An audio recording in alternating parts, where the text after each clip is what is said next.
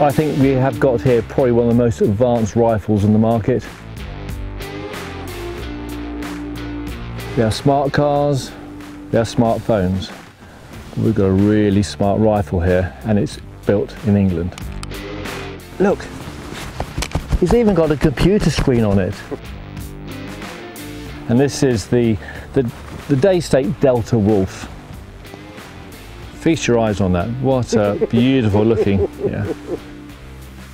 Is it a wolf in sheep's clothing? I think it's a wolf in wolf's clothing, because it's rugged, it's tactical, it's kind of AR kind of pistol grippy type of thing, and look at it, it's absolutely amazing. A bit of engineering, I suppose, really, that's the point. It's a very, very clever bit of engineering.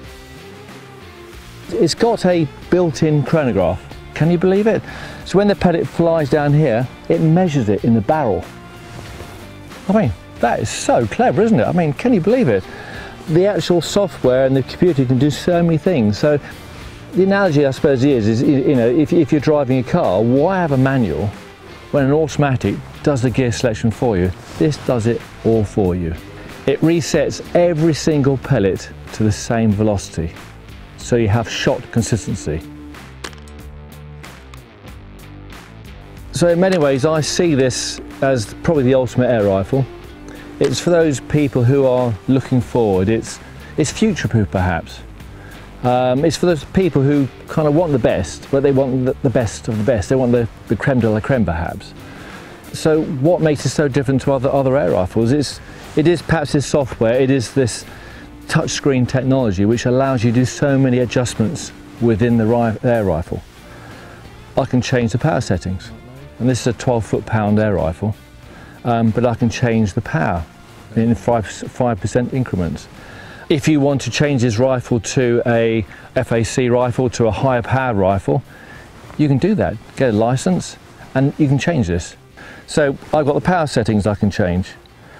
It counts how many pellets are in the magazine, so I can change. The magazines vary from 8 to 13 pellets per magazine, so it can calculate it for you if you want that. I've got night and day mode for the screen, and I've got the backlight settings as well, and auto power, so therefore after about 30 seconds it automatically turns itself off to save power. Fine, it's up there. And I can turn the chronograph on and off, you know, it's all there. So it's very, very clever, all those things there. And the concept is, it just does it all for you. It's all automatic, it's all fully adjustable. So therefore it's just a very simple rifle. Once you set it up, and I found that, just the consistency actually made it so special for me in some ways.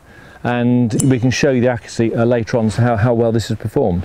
So it is slightly unique the way it's designed. I think a lot of air rifles now are moving towards this kind of this tactical side, but it's very short. So, and what we call in some ways in the rifle side of things is a bullpup.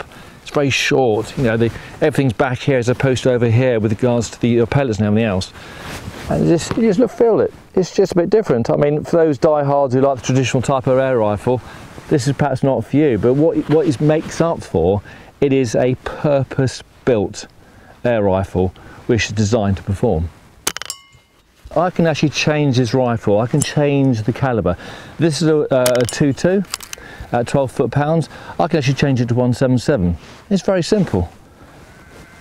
There's one screw there, and there you go. That's the barrel.